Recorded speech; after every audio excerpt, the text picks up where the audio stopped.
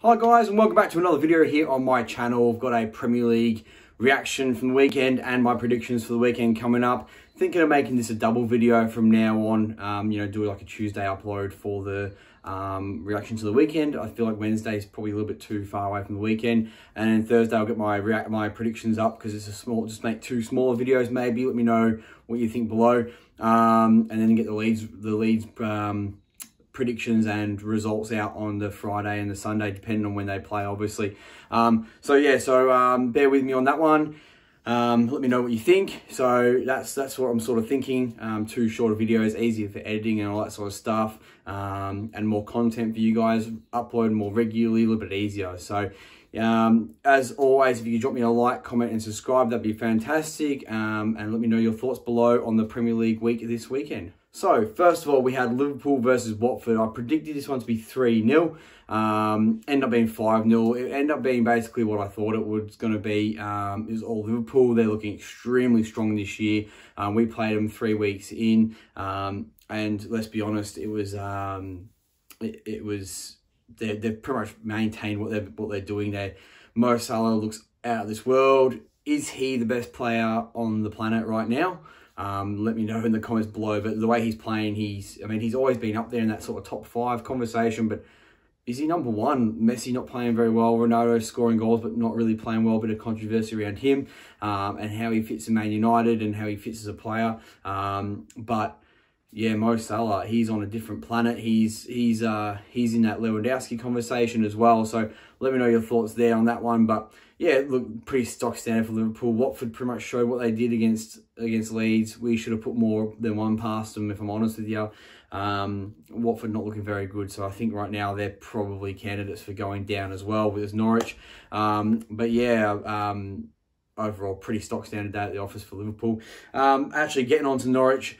They got a 0-0 draw with Brighton. Now, I had this one as a 2-0 to Brighton because of the way Brighton have been playing. They've been scoring lots of goals, but back to that, they didn't really break Norwich down, surprisingly. It was a bit of a dull game in the end. 0-0, good point for Norwich. Points dropped for Brighton. It is what it is. I think Brighton have got... they're going to have these sort of results where they should be picking up points. I'm a bit worried about the Norwich game. That feels like a banana skin for Leeds at the moment, the way we've been playing, especially against Southampton. My video about that match reaction is up on the channel if you want to have a watch of it. It's a bit more of a, I wouldn't say angry, I was a bit more frustrated, disappointed in the team. So it's not a super great video in that sort of sense, but you know, I sort of talk about where Leeds are at and things. So look, in the end, that was a 0-0 scoreline.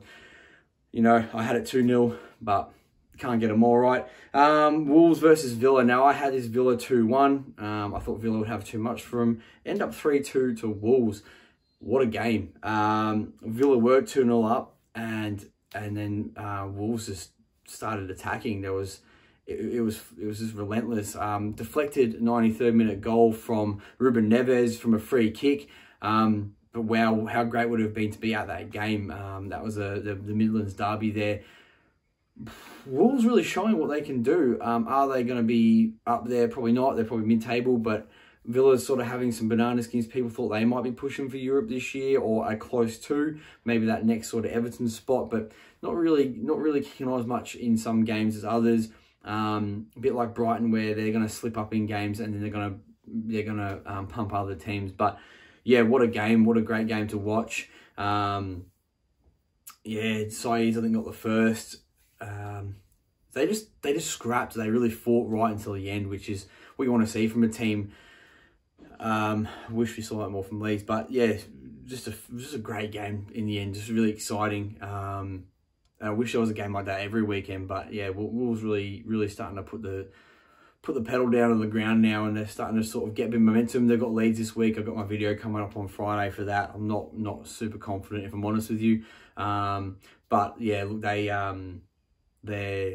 in good form at the moment. So well done to them, especially after this last season they had. Maybe it was Nuno Espirito Santos. He hasn't really done much at Tottenham either. So maybe losing him has meant they're a bit more progressive. I think they've still got that defensive element, and they will for a while until the players sort of start to roll over. But yeah, they really attacked. They're attacking with a bit more a bit more direct. Leicester versus Man United. Now, this was a game. I predicted 2-2 draw. I got Man United score right, but it ended up being 4-2 to Leicester. Leicester were just, wow. I saw somebody had predicted a 3-1. Well, there was a Leicester fan that predicted 3-1 for Leicester. I've heard that when he predicts stuff, he's usually pretty critical of his team. So he predicted they beat Man United, and they do have that sort of football that does counter Man United in some respects, because they are, especially with the two centre backs they had, Maguire and Varane out. They were a bit vulnerable at the back. Vardy got on the score sheet. I sort of thought he would, but Man United didn't really they played all right, but then Leicester getting back into the game, it was 2-2 right until pretty much the very end, and there was some cracking goals in this. Tielemans' goal was really, really, really good. Just sort of got it first time and flicked it into the top left-hand corner. It was fantastic. It was just a really, really good game, and I hate saying it because you know, as a Leeds fan, thoughts on Man United, but yeah, a fun game to watch again. It's much like the Wolves game. Really enjoyed watching it. So where does that go for Man United? You know, great result for Leicester. I haven't been having some good results recently, but that's another good result for them. Man United, I've been seeing a lot of things about Ronaldo, as I spoke about before. Is he good for the team? When you got the chance to sign Ronaldo, I think you can't say no. But what I would say is that his work rate defensively, and isn't great. I see him as like the Harry Kane sort of style thing, where just sort of expects to just plod around a bit. Messi sort of times plods around, and then when it's attack, it's go, which is fine, and he'll score your goals. But the way the football's played right now, everyone's sort of got to have some sort of defensive game, and the players like your Harry Kanes and Ronaldos and Messis get caught out just a little bit sometimes. Obviously, the offensive output is so big, people forget about it, but they get caught out, and sometimes the defensive side isn't fantastic. And like I said, look, you're not expecting Ronaldo to chase all the way back and make some sort of big sliding tackle, but you expect a bit of pressure from him, but he sort of just stands there. Even if attacking sometimes, I see him just sort of stood there. And look, he makes the runs at the right time. You know, I'm not saying he's a bad player, and he's obviously a light years better footballer than myself, but just an observation that maybe he's not doing as much as what he maybe could as that sort of striker. But the blame will come back on Ollie, which again, I don't think Ollie's the right man for the job, but look, I'm not the one to be making that opinion when I'm a Leeds fan. But Ronaldo sort of, they'll service him before they, you know, they'll lay the blame on other people before they blame him. But anyway, enough on that one. The Man City Burnley, I predicted 3-0, ended up 2-0, so close enough, and it was pretty much Man City from start to finish. What else can you say? It's just Man City. I think that's a Liverpool Man City run for the title at the moment. Man United dropping points again. Chelsea looks strong, but they're yet to be really challenged, except for the Liverpool game, which they probably arguably should have won that if it wasn't for the red card. But I just think that they're gonna drop points at some point. But look, you know, if you make an argument, it's those three in the race. Man United probably aren't anymore. They'll be around there, but I can't imagine they're not going to finish top, I don't think. Which will maybe, if they don't get another trophy, that will probably cost United, Ollie, his job. They're out of the Carabao Cup, FA Cup, one of the two. So that cup's gone. So they've either got to, I think they're in the Champions League or whatever, so they've got to make a push for that, which I doubt, or they've got to win the league. So look, Ollie's got to get a title either way. I'm not sure if he's going to do it. So we'll see what happens there. It's interesting. Chelsea versus Brentford. I had this one as 2-1. End up 1-0.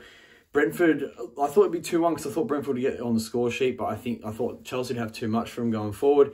End up 1-0. And Brentford were really, really, really resolute. So they're not really dropping off at the moment. It's got the Sheffield United feel about them. Whether they do well next season, I'm not too sure. Leeds did the same thing last year. They caught teams off guard. I think Brentford's like a good hybrid between the two. Sheffield United were defensively solid. Leeds were offensively solid. And now they're getting found out this year because they're not scoring goals. Sheffield United got found out because they couldn't score goals in the first season, but they defended really well.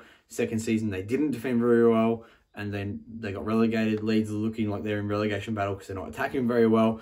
This Brentford side seems to have a good balance of the two. They defend quite well and they attack quite well. They don't go too far one way or the other. So interested to see how they go. Obviously, I think they're gonna stay up unless they have some massive run now where they drop off. But they should be pretty safe. And we'll see how they go next season if they can keep that balance right and keep bringing those players. And they seem to invest in these players that aren't worth much, that just seem to continuously do well. So we'll see how they go there. But I think they'll be pretty safe this season. The Everton versus West Ham game, I predicted a draw. End up 1-0 to West Ham. Yeah, much of the same. I thought maybe it might have gone the way of West Ham. But if I was to lean towards a winner, but look, I predicted one all in the end, which wasn't too far off.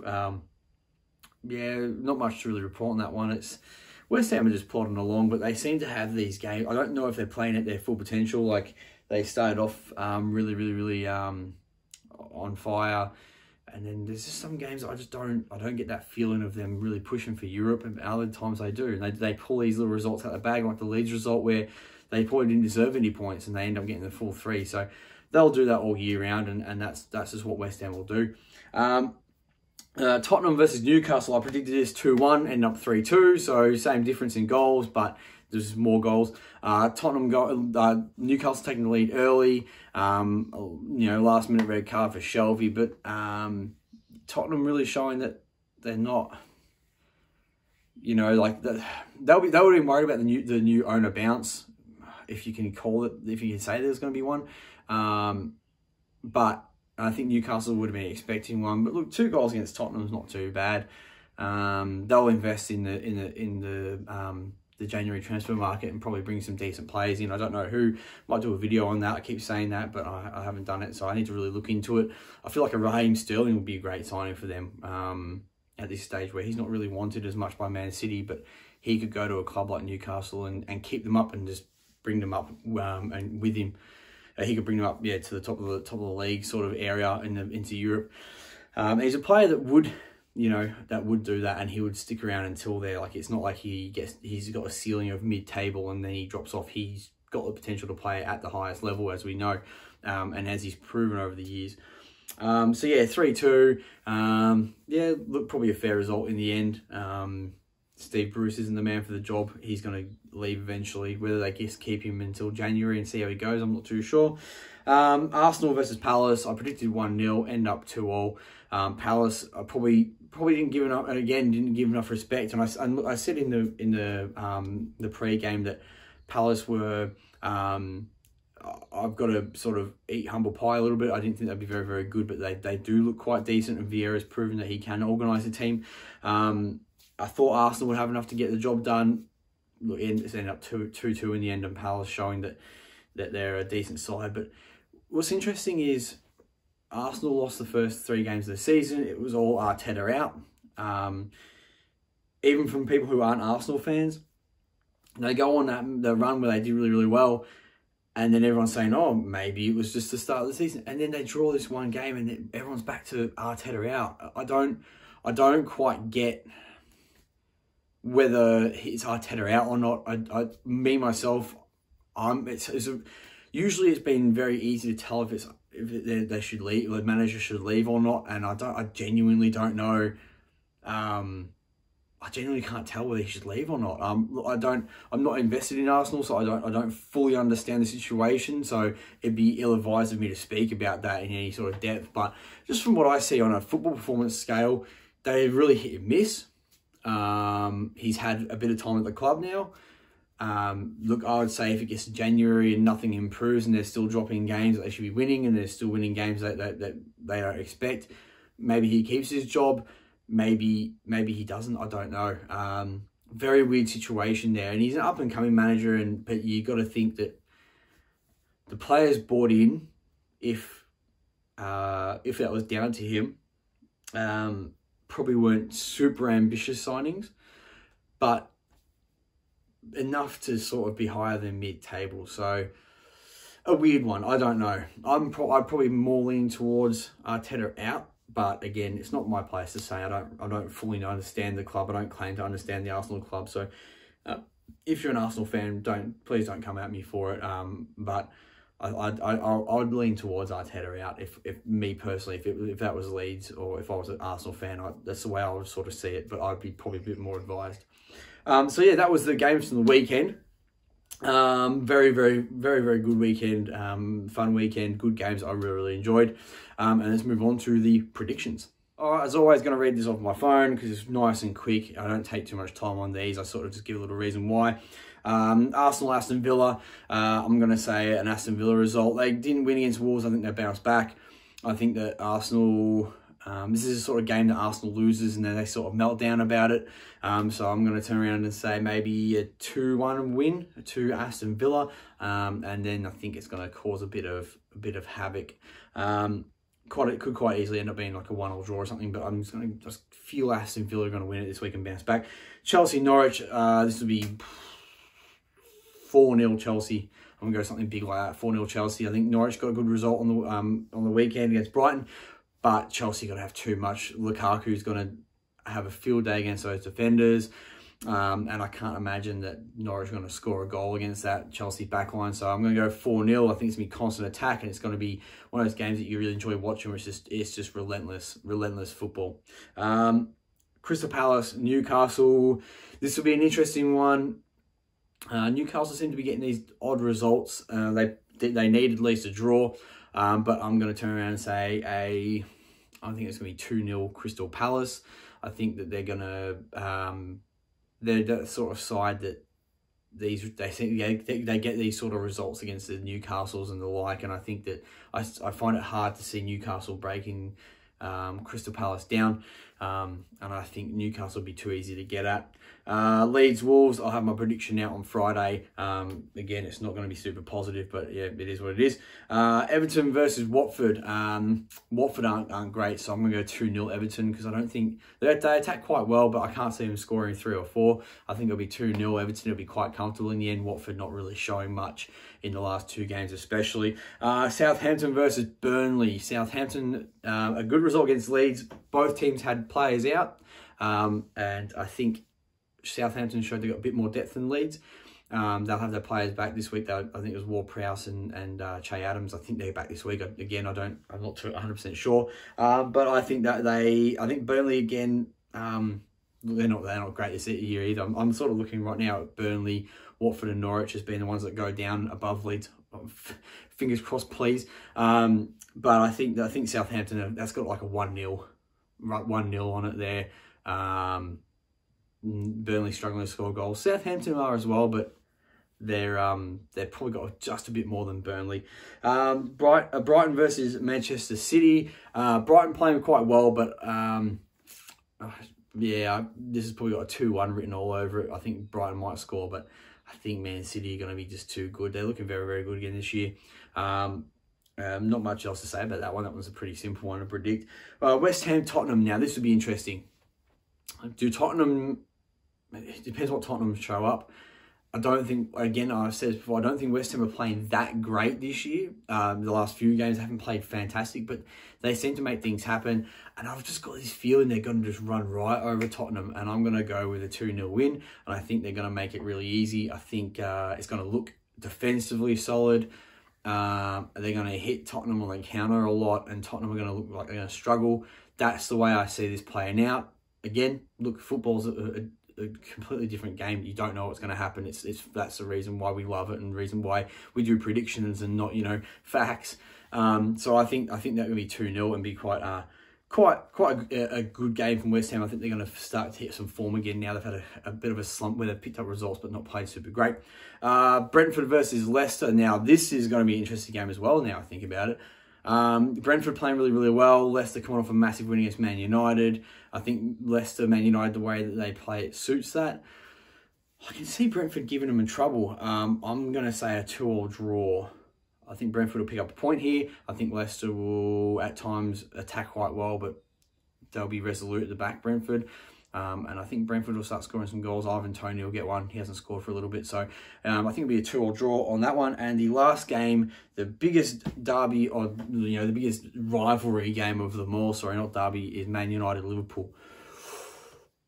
I can't go past Liverpool because of how they're playing. But Man United seem to just pick up for this Liverpool game. There's been years before where Man United have been languishing outside of Europe and somehow picked up a result against Liverpool. So, but the way Salah's been playing right now, he's going to tear him apart. Rashford seems to pick up for these games as well. I think he understands what the game is about. But I'm going to go with a 2-1 Liverpool win. I think that Ronaldo will score. I don't think they're going to score first. But I think Liverpool are going to dominate the game and they're going to take it to them. So we'll see what happens there. But that could go anyway. Those results are really hard to pick because you don't know what's going to happen. You genuinely don't know what's going to happen. So I'm going to say 2-1. But again, it's at Old Trafford, I think. So I don't know. But I'll stick with 2-1. 2-1 win. So thanks again for watching, guys. Again, I'm going to do these videos I'm going to probably split them up next week instead of one big video. It's hard to get viewer retention with a bigger video, but I appreciate it. Let me know in the comments below what you think is going to happen. I appreciate the comments in other videos. It's always really interesting seeing what people think, and then I have a look at the comment and how the results went as well. So I do look at that. But yeah, let me know what you reckon, and leave me drop me a like, a comment, and subscribe. It'd be fantastic, and I'll speak to you very soon. Peace.